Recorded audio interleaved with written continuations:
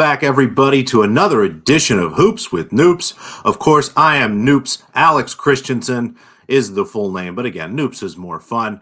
Thanks, as always, to the folks at FTN. They make this show possible. Be sure that you're subscribed to this channel to get all the great content on the FTN Network.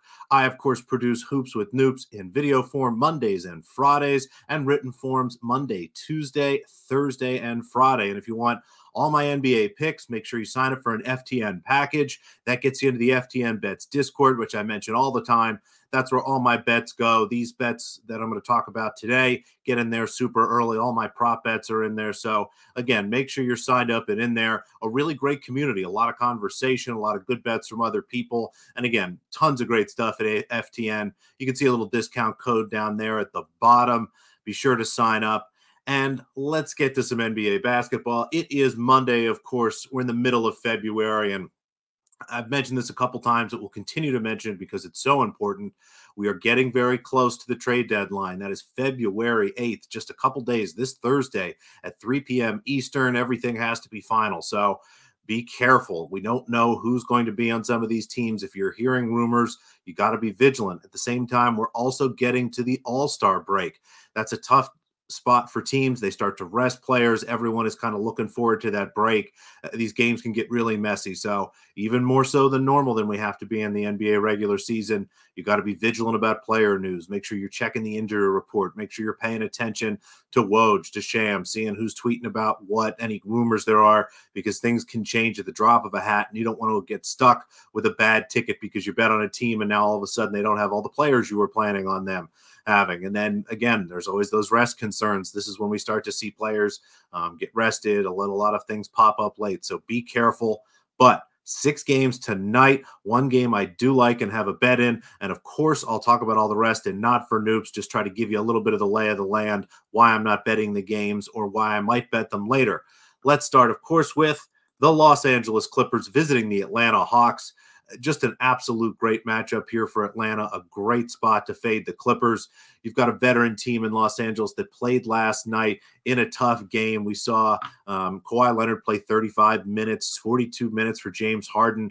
It's really tough for a veteran team that does have some young players. So when you look at your average age, it's in the low 20s, it's in the mid 20s with a lot of other teams. But if you look at their top 8, it's an average age of 31 years old. That is pretty high for a team, one of the oldest teams in the NBA when, again, you look at their best players. And really what that means is it just compounds the effect of all this travel fatigue, all these minutes played fatigue. And tonight, again, is the 7th game of their road trip, their 2nd game in 2 nights played last night in Miami in a very physical game. We haven't seen their injury report. We're not sure if they're resting anybody. And they go up against a team in Atlanta tonight that is just a nightmare matchup to face on the 2nd night of a back-to-back. You saw this phenomenon. The Pacers were able to cover against the Boston Celtics, 2nd night of a back-to-back. Atlanta pushes pace. They play fast basketball. They try to run. They get as many possessions in as possible. It just makes it harder and harder. It really tires teams out. So I like this spot for the Hawks. And I've made fun of the Hawks a lot in this space, as you, I'm sure, have heard from me. As of a week ago, the Atlanta Hawks were the worst team in the NBA against the spread at home, against the spread on the road, against the spread as an underdog, and against the spread as a favorite. But they have won their last 4 games outright, covered in 3 of them, and they are no longer the worst team in the NBA against the spread as an underdog.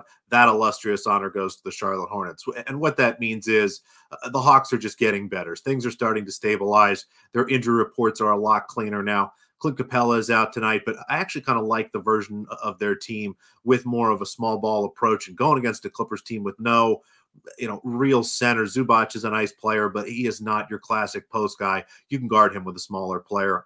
It's probably even better in the pick and rolls they run with him. So I think they can survive without Capella tonight. I like the way the Hawks are playing basketball, and I actually have them as short favorites here. This will be their 5th game in a row at home. I've mentioned before, teams, when they play at home, their efficiency gets better over that time period. Their shooting tends to get better over that time period. They're more comfortable with their surroundings. Those sight lines that you have in different arenas become more familiar. And it's just everything gets a little easier as the ball is going through over and over and over again. So again, everything looks to me like this is a great spot to back Atlanta at home, starting to play good basketball. All the players they need healthy, things starting to click. A Clippers team at the end of a 7-game road trip on the East Coast. Played a tough game last night, and we might even get a couple rest here. So I make the Hawks 1-point favorites here. I'll happily bet them +3. That's -110 at FanDuel and a couple other places. And again, keep an eye on the injury report. If it turns out maybe Kawhi is resting tonight, maybe James Harden is resting tonight,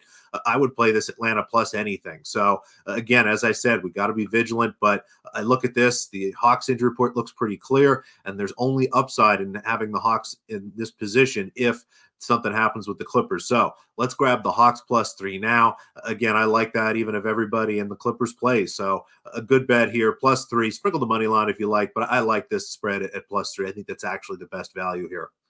We've got 5 other games. I'll touch on them quickly here. And again, this is why Noops isn't betting these games. That's why we call it Not for Noops. They're just not for me. The Los Angeles Lakers visit the Charlotte Hornets. The Hornets are 12.5-point underdogs. The total is 227.5.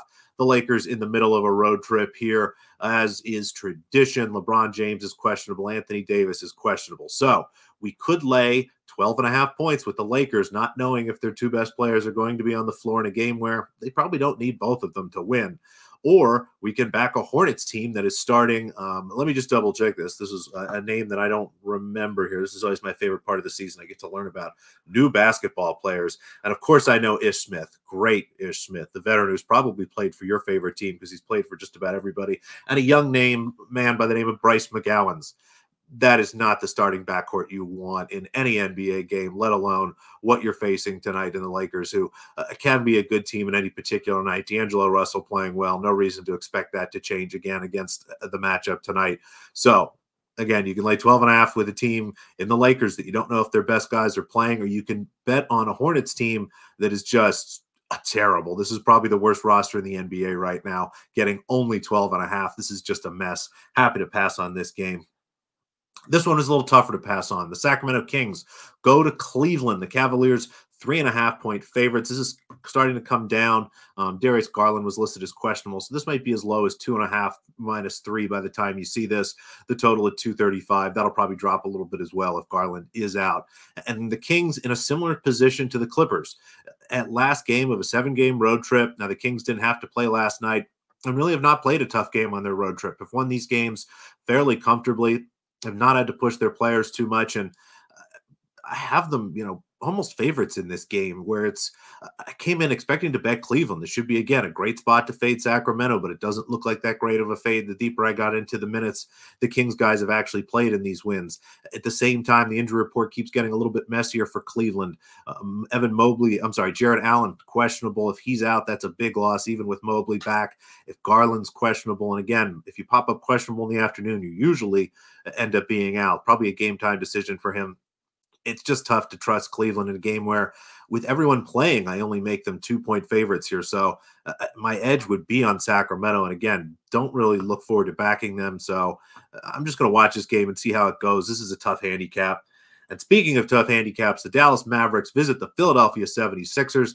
The Mavericks have Kyrie Irving tonight. Luka Doncic is questionable, and Derek Lively Jr. is out. So maybe Luka plays, maybe he doesn't. Probably does not need to. This Mavericks team has been pretty solid with just Kyrie, even without Lively, who, again, as I've mentioned, is a key piece for them as the best big man and pick-and-roll partner, which is something really both Irving and Luka need. But they go against a Sixers team that now knows Joel Embiid is out probably the rest of the season, might be able to get back for the postseason, is going to have a repair in his left knee, which generally, again, takes about 4 to 6 months. So 4 months would mean we're looking at late April, early May, which is just about the time the postseason starts. That's a really tough time to come back. But what that means for the regular season is Nick Nurse and this team is going to have to find a different way to play basketball, and they just haven't done that yet. So it's hard for me to project what the Sixers team is going to look like. Tyrese Maxey is really good.